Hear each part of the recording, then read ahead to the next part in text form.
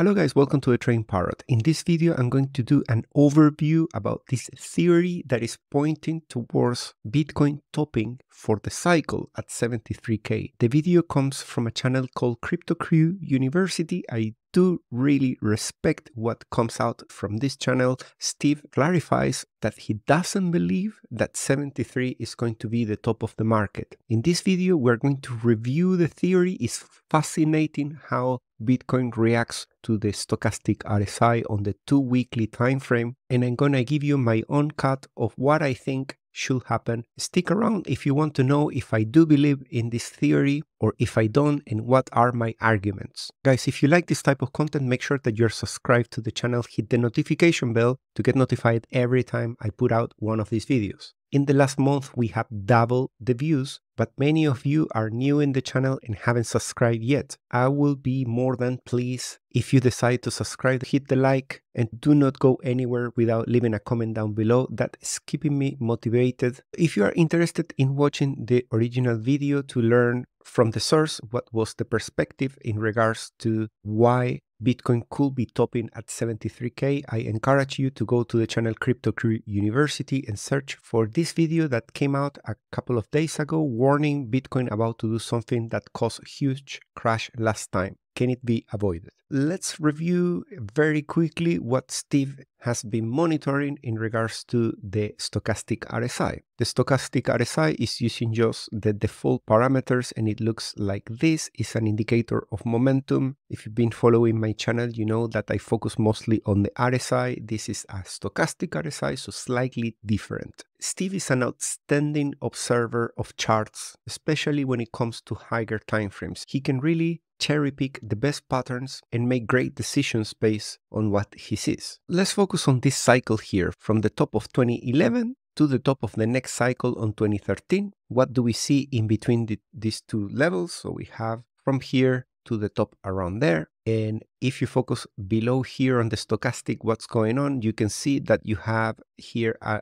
bullish cross that signals when the bull market is about to start, and then you have another bullish cross around here that gives you the final run into the blow of top. In this area here, you see an area of overbought, and also you see an area of overbought here. So I want you to think that the pattern on the stochastic RSI is pretty much going up after a bullish cross, stick around at the top, then come back down, and then go for the blow of top, and then back down. On this move and last move in here is where you enter the bear market. So around here is confirmed the bear market. That is for the first cycle. Let's go to the 3 next cycles to observe the small differences that we can appreciate. Let's recognize that this is the area of the beginning of the bull market. Then we go up and we are allowed to do anything around here apart from crossing below 20, which we do later in here. And then we go up,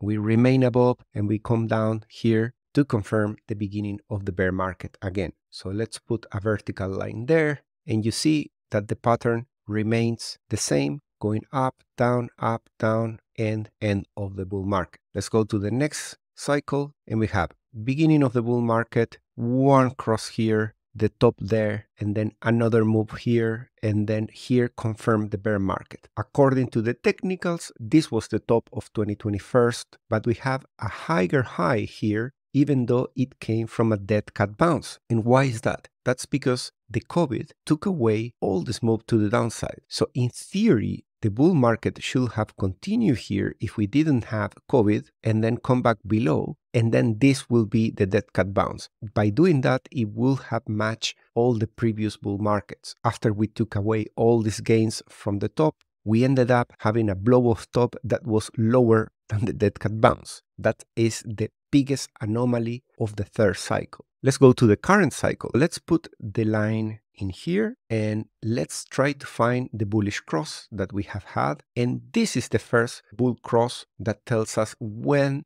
this bull market starts. And that happened at a price of 20k, not necessarily at 17. Okay, that is fine. Then we have our first area of topping, and here we have an anomaly. So this is something that I do not hear Steve talking about, because even though we are having a bullish cross here, just like we did here and there. This one is a bullish cross that happens technically above 20. Yes, the blue line goes below, but the orange doesn't. So this is kind of a gray area in my opinion, and it could be considered similar to this and this, which doesn't make it below 20. But if you are thinking that this constitutes the first time that we go below 20, then that will be really bad news for all the bulls, because that will mean that this is our second overbought area and we are pointing down, and if we get below here, we will get the second, and that has been historically based on past performance end of a bull market. And that's why I find extremely attractive to be looking at these patterns, absolutely inspired by what Steve was showing in his own channel. Of course, credits to him. My own opinion, I think that this is not a cross below 20. I will treat this pattern as if it was still part of the oversold for the first move up.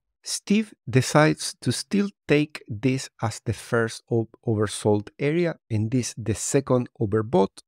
But the theory of Steve is that potentially during this candle of 2 weeks that has 4 days left to close, that we might have a bullish crossover from here to remain at these high levels for longer, meaning that we are going to enter the second oversold slightly later. I'm talking about late 2024 or somewhere in 2025. So basically the main decision is to consider this a whole thing and then this coming back down here and doing the second overbought there for a final sell there. That's option 1. Or option 2 is that this is the first, and this is the second, and the second should expand for longer, assuming that this is a valid bullish crossover. So whether you resonate more with what Steve is saying or what I'm saying, you have to consider that we are both biased towards that there should be another push higher, and we should get at some point a new all-time high within this cycle, meaning in the next 1 year.